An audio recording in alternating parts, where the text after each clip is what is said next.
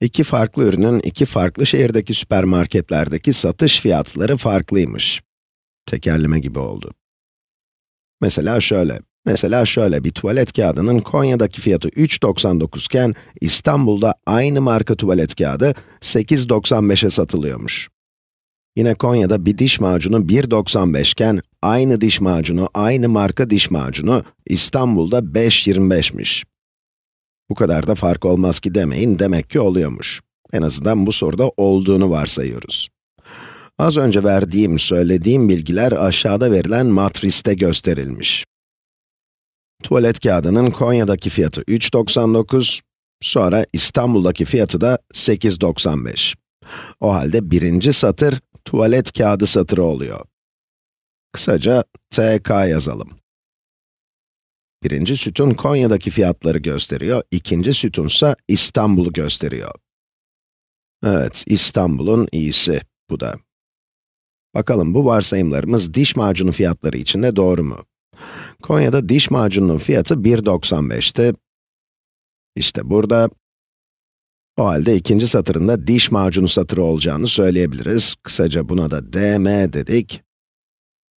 Bu diş macununun Konya'daki fiyatı, bu da İstanbul'daki. Yani 5,25. Böylece soruda verilen bilgiyle matrisin nasıl oluşturulduğunu görmüş olduk.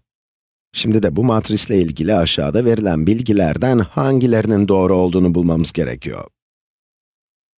Birinci ifadede G matrisindeki bilgiyi vermek için, aynı bilgiyi vermek için aşağıdaki matrisinde kullanılabileceği söyleniyor.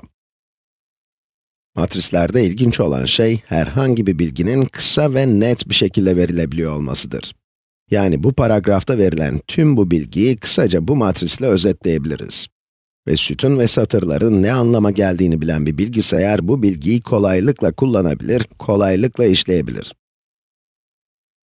Evet, bize sorulan ilk şey, paragrafta verilen bilginin bu matrisle de gösterilip gösterilemeyeceği.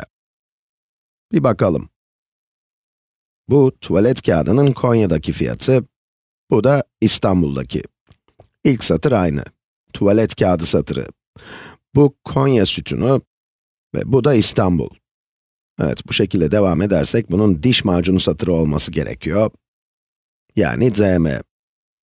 Ama diş macununun Konya'daki fiyatı 5,25 değil, İstanbul'daki fiyatı da 1,95 değil.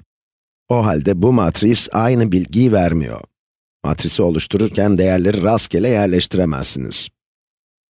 Bu bilgiyi göstermenin elbette başka yolları da var. Mesela,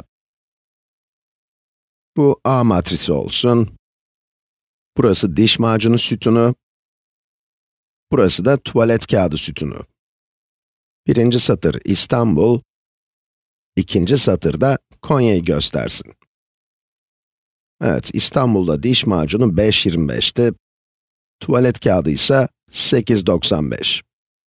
Konya'da diş macunu 1,95, tuvalet kağıdı ise 3,99. Yani bu şekilde de olabilir.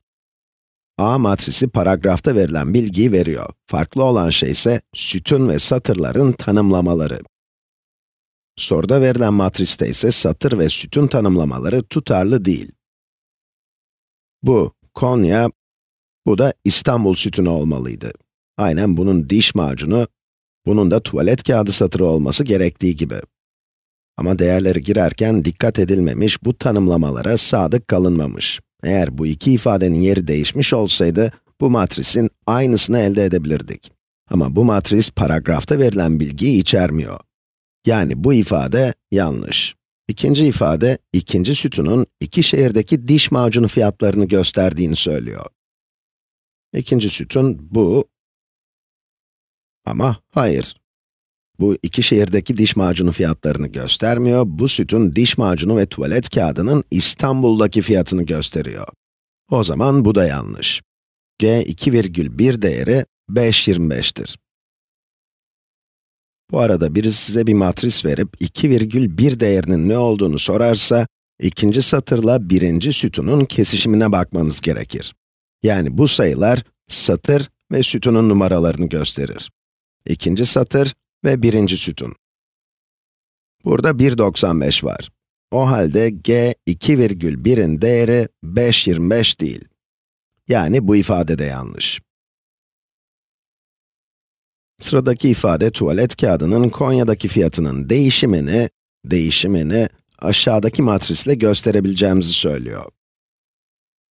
Tuvalet kağıdının Konya'daki fiyatı bu. Yani fiyattaki değişikliğin bu değere yansıması gerekir. Buradaki matriste tuvalet kağıdının Konya'daki fiyatının değişmediğini görüyorum. Burada bir 9.75 var ama 9.75 Konya'daki değişimi göstermiyor.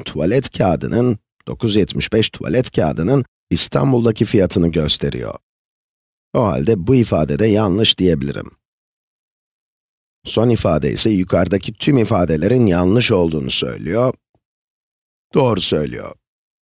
Yani cevap yukarıdakilerin hiçbiri.